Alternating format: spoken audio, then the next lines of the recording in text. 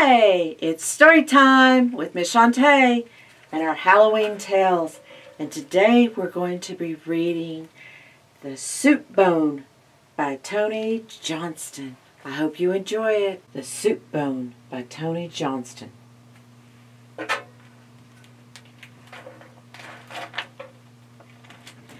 The Soup Bone.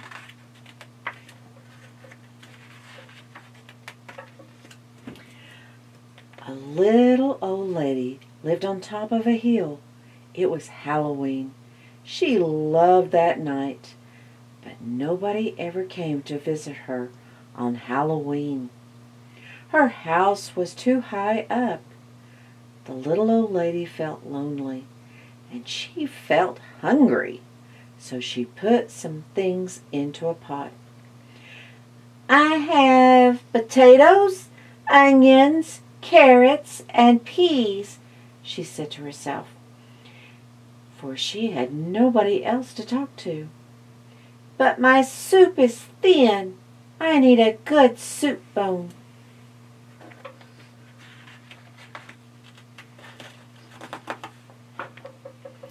She looked for a soup bone.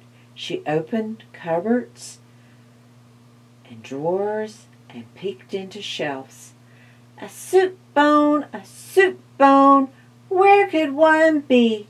She said to herself for a while. There was no soup bone, not one.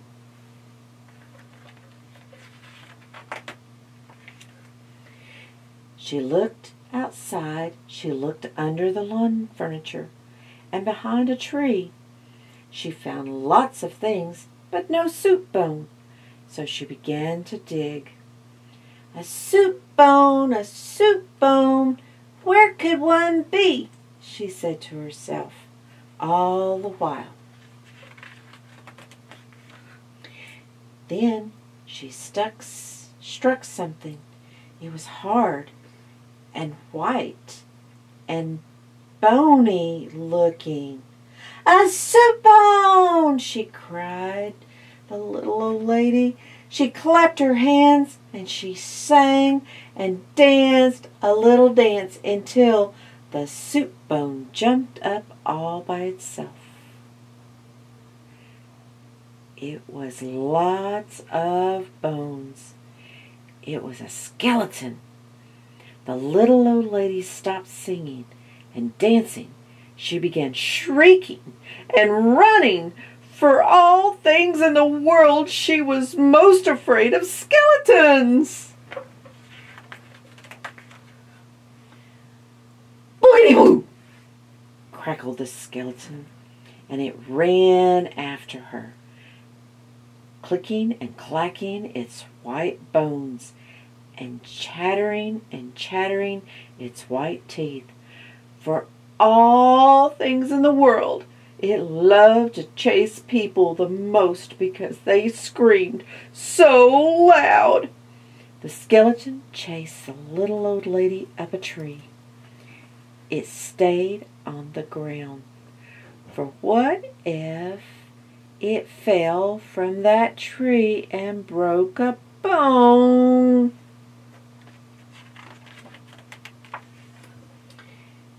Skit, skit, skit! Skeleton, shouted the little old lady, frightened though she was. Why, yes, ma'am, lady, the skeleton crackled loudly. I'll just skittle-scattle into your house. And it did. It looked all around. It smelt something good. Soup, said the skeleton to itself, for it had nobody else to talk to. Soup will taste good. I have not tasted something good in years. So the skeleton sat down noisily, clickety-click, clackety-clack, to eat that soup, but woof, woof.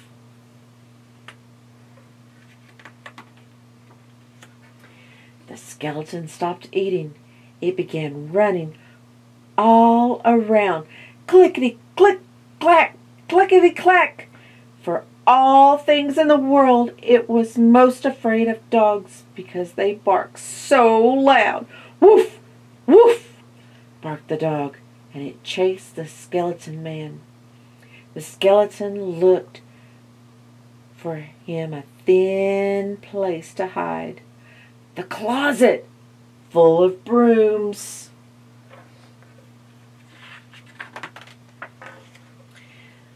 The linen drawer, full of sheets. Then the skeleton had a good idea.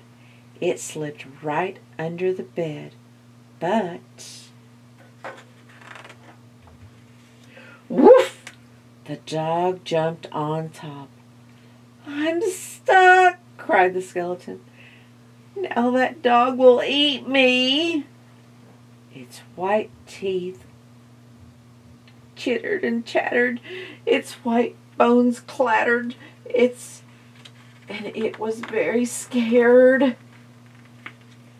Then the little old lady stepped out of her Halloween costume.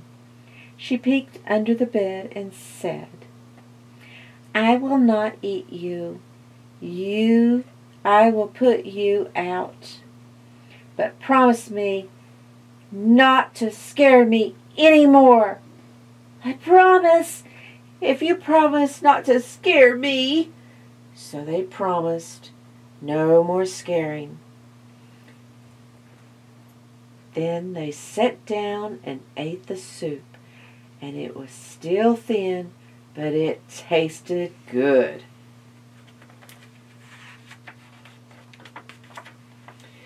The little old lady said, I was looking for a soup bone and found company.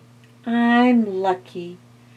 I'm tired of talking to myself all day in the house, all night in the house. I wasn't looking for anything, and company found me, said the skeleton. I'm lucky, and I'm tired of talking to myself all day under the ground and all night under the ground.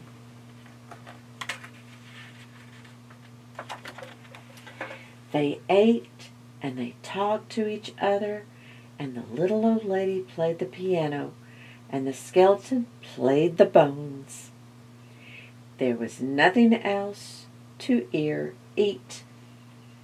There was nothing else to do. Now what? Said the skeleton. It's Halloween, said the little old lady. Let's go scare somebody. Yes, let's, cried the skeleton.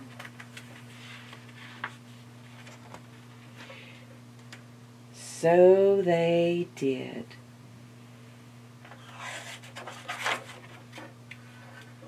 Well, I hope you enjoyed the story of The Soup Bone by Tony Johnston. And tune in next time.